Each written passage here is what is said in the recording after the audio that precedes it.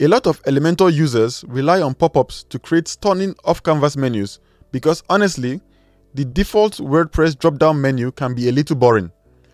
But with the recent accessibility updates that Elementor are rolling out, you'll now notice that there is a focus outline around the first link item in the pop-up menu, especially for iOS users.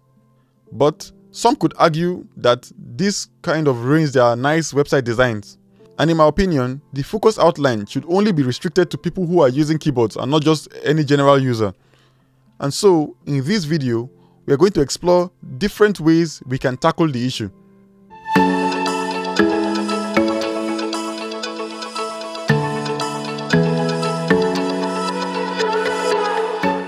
Hi, my name is David from DaveDenWebDev, a channel where I focus primarily on showing you tips and tricks on working with Elementor and eventually Bricks Builder. So let's see how we can fix this outline issue.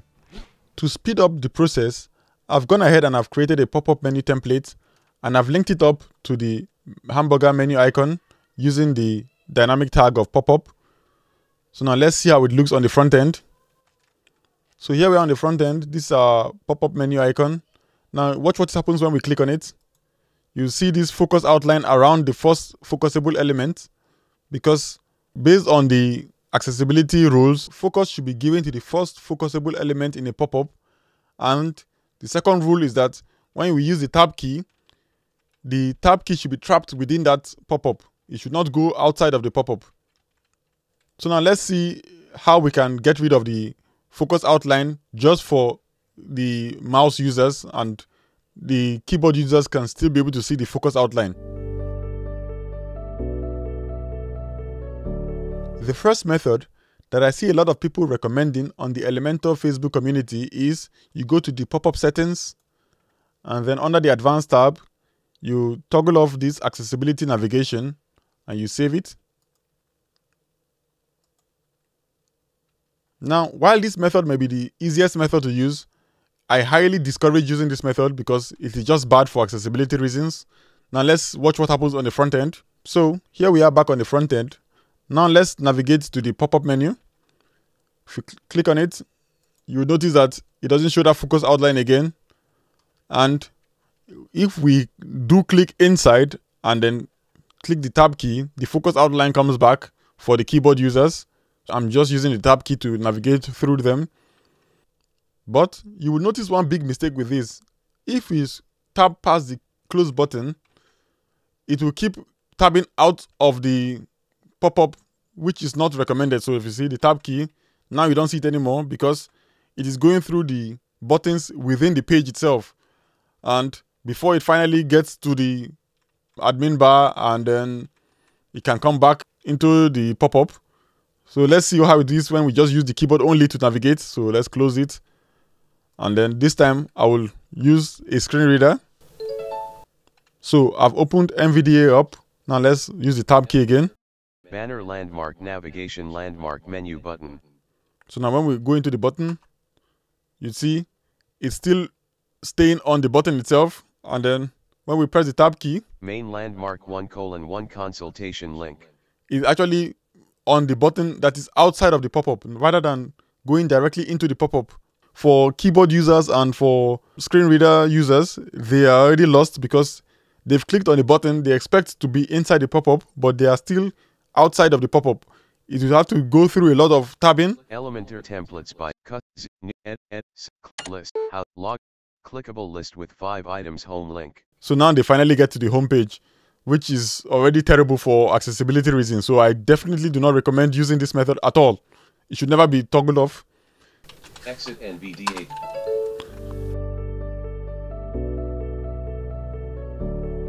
So now let's see a better method we can use. Now we are back on our pop-up. Let's go back and toggle back the accessibility on. And we'll just save it. So now that we have that on, the second method we can use is literally to add in a focusable element as the first item on the list and then hide it with CSS. What do I mean by that? You can either add in a button or a heading widget. For this, I'll just use a heading widget. So click on the plus icon and drop in a heading widget as the first item on the page. So it should just be the first focusable item on the page. Then we'll just give it a name. Let's say not clickable, so screen readers will know to ignore it. And then under the advanced tab, we'll use custom CSS. So I'll give it a class name of DD visually hidden and an attribute of tabindex equal to 0. So now that we have those two things, now let's add in our custom CSS.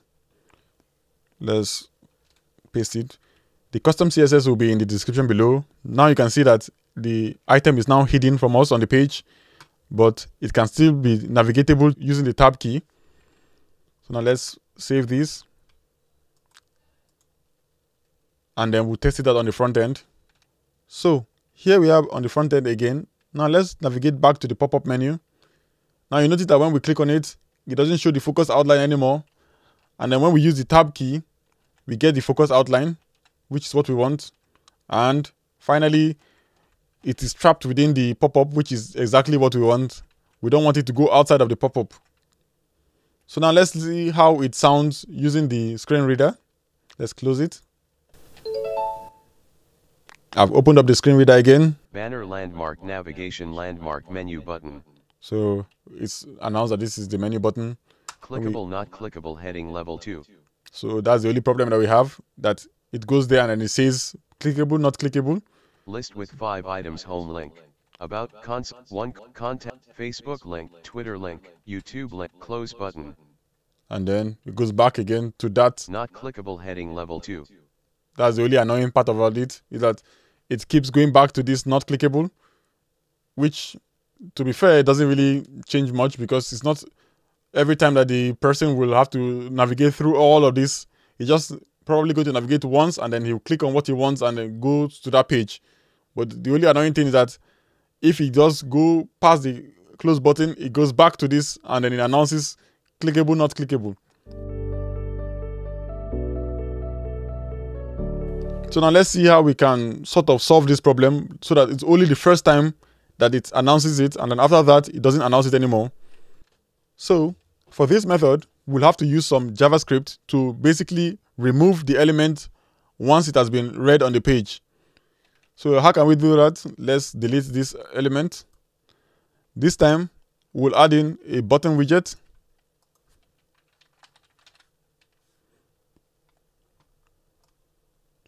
And we'll place it as the last item on the page. This should be the last item before our close button. Next, we'll give it a name. So this time we'll say it should be the menu close. And we'll give it the link. The link should just be to close the pop-up. So we'll do the dynamic tag. And then we'll go to the pop-up and we'll choose the wrench icon and say we want it to be able to close the pop-up menu. Finally, we'll do the same thing again like we did in the previous step. We'll go to the advanced tab. Under the CSS classes, we'll give it a class name of DD visually hidden so that it can be hidden on the page. Then we'll go back to the link. So go back to content and then the link where it says pop-up, click on the cog icon at the right. Then we'll add in a couple of items as the key value pair for the custom attributes. So these are the items we're going to add in. We'll give it an ID, we'll give it a role of button, as well as we'll give it a tab index of -1 so that it can only be focused using JavaScript, not by the keyboard. So now that we have all of those there, the next thing is that we want to now add in the JavaScript and the CSS. So let's just save this. We'll also add in a class name to the pop-up itself. So to the pop-up settings, go under the advanced tab, and then where it says CSS classes, we'll give it 2 class names, which are DD pop-up menu as well as the focus none. What we're trying to achieve is that at the initial stage, we don't want any focus outline on any of the links.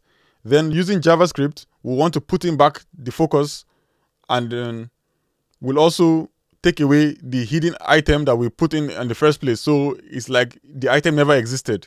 So now let's see how it works. So let's add in our CSS and our JavaScript. For that, instead of adding it into the pop-up itself, I'll add it to the page. So let's publish this. Then we'll go back to the page. And then at the bottom of the page, we'll add in our HTML widget. You can use Code Snippets plugin if you prefer. So now let's just add this to the bottom of the page. Now that we have it there, all we have to do now is add in our CSS and our JavaScript. So here is the JavaScript. And then under the Advanced tab, Custom CSS, I'll drop in the CSS. And that's it. So now let's save this. And we'll preview it again on the front end. So here we are back on the front end. I have my screen reader open. Now let's navigate back to the button again. Banner landmark navigation landmark menu button. So that's the button. So now let's open it and hear what it says. Clickable menu close button. So now that's the close button. If we actually click on the close button, it will actually close the menu because we set it up to be closed. Elementor Popup menu. Elementor templates by tabindex. Clickable menu close button. And the next thing that happens is when we tap away from it, close button. It goes to the close button, and then it goes to the first item. Items, home link, about us link, consultation, 1:1, contact link, Facebook link, Twitter link, YouTube link, close button. So now it no longer exists on the page. So only the first time it is said that it exists. After that, it is programmatically removed from the pop-up menu, and then we can have the same correct flow of the page again. So, in summary, we looked at 3 different approaches today. The first method involved disabling the Elementor's accessibility navigation toggle, and that seems to be the popular method among the Facebook community, but we saw why it is totally wrong for you. The second method was adding a focusable element as the first item of the page, and we saw how that reacts with the screen readers as well as the tab key. Then finally, we looked at a third method, which involved adding a focusable element with a tab index of -1 as the last item on the page. The tab index of -1 ensures that the element is only accessible using JavaScript, not using the tab key. So please write in the comment section below which method you think is the best, and do you have any better method? And if you want to know more about why pop-up menus are generally not recommended, I'll link to a blog by Maxim in the description and also in the comment section, so you can check it out for yourself. And also, if you like the design that I used today, it was designed by a lovely lady, which you can check her work out. I will link to it in the description below as well.